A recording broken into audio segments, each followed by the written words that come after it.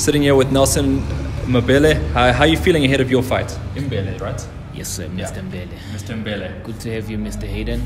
Thanks for coming out.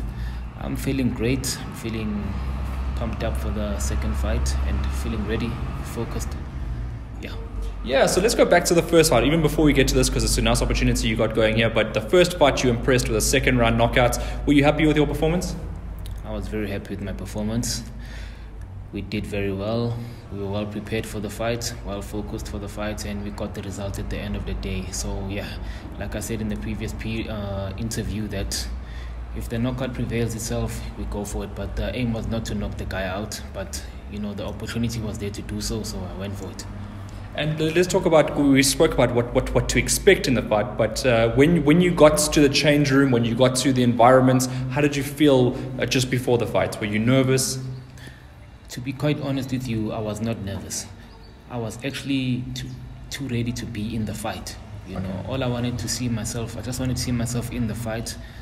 And I was just ready for the day, you know, mentally. So I feel like that's what made me more confident in the fight, because I prepared myself mentally and physically for that fight. So from the bubble, the weight was perfectly fine. Everything was perfectly fine. Everything was prepared 100%. So we were just ready on that day. And middleweight division, obviously some people, you know, you'll start at a division, maybe you'll go up, maybe you'll go down. Are you happy in the middleweight division?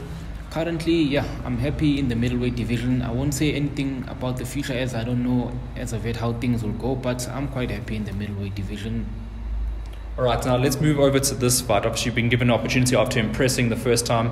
Obviously, it's always good to put in a good debut performance. This fight now, how much do you know about your opponents? On this coming second fight, there's nothing much I know about him once again, but I know I'm fighting a guy by the name of Thando Mali. That's going to be my second fight, and I don't know much about him. And I don't think he knows much about me too, but we'll see. I don't know if you picked it up, but on the YouTube comments, some guy said, "Nelson, I'm proud of you. I had a fight with you in grade 4. And did you see that comment? Yes, I saw that comment. Yes, yeah. I once had a physical fight back in the days in primary school, but you know what, eventually with that person we were once brothers afterwards. So, you know, after that we just started talking, and he looks up to me big time. Yeah. Who do you particularly like to impress? I mean, is it all self motivation for you? Are there other people that you did boxing for? It's mostly self motivation, because I feel it's something I was born with. You know, it's a talent, so I can say yes, it's self motivation. And let's talk about your preparation for this fight. Is it a better preparation than the first one, or are we expecting an even better version of you this time around? The aim is to always impress, and the aim is to always improve. So the preparations for this fight is, of course, going to be much better than the one before. And we always train hard for every fight. From amateurs, I've always trained hard for every fight. We always train the same way for every opponent. We never underestimate any opponent. So we put in the work and we train. So I'm highly motivated and I'm ready for this fight. Now, you're going to be part of a 2-part tournament. I guess you're part of the first part of the tournament, which starts a little bit earlier in the day. It'll be probably the first time you fought that early as a professional. Well, obviously, it's the first time you fought that early as a professional. How do you feel about that? I'm very happy about that. You know, I'm okay with it. And I'd just like to thank Golden Gloves for that, Mr. Berman, for organizing 2 events on one day. You know, Mr. Berman did make a promise to South Africa that he will showcase young talent in his shows, and that's the promise he's fulfilling on the 19th of June. So I'm very happy with that promise that he's made and he's kept. And I'm guessing you, along with a whole bunch of other guys, want to impress. Is it important for you to stand out? It's very important. You know, you have to make a name for yourself. So it's important for me to stand out, yes. Let's talk a little bit more about your trainer as well. He's obviously, you know, he's been around, but he's new to the Golden Glove scene. He's new to the operations there. How are you coming on with him? My trainer, perfect.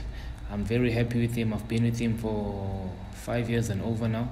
So we have a good bond with him, and he knows me in and out. He knows everything about my boxing style and my personal life. He knows a lot about me. So me and him have a good relationship. And in regards with your question, in terms of the preparation, we're always ready for anything. Always ready for anything, and I'm just happy that we've got the opportunity here.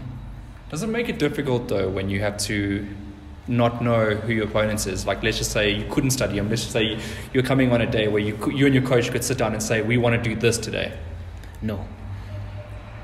what we always train about in the gym is we also train on how to be ready for anything, if I'm making sense.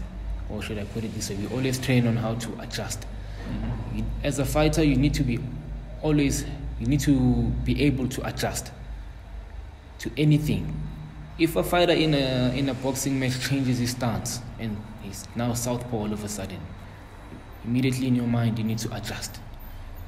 If he changes to orthodox, you need to adjust.